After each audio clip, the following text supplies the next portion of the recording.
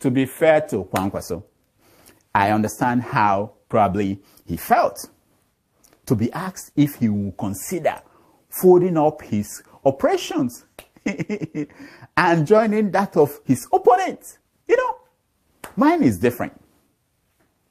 People will say to me, when will you close down Dr. Damage's show and join Adiola Fire who's keeping it real as a psychic? But I don't get mad. I don't.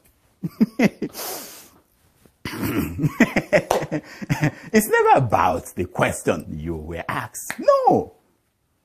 If you bring yourself out for public office, the public has a right, let me say it again, to ask you any question. How you react says a lot about who you are.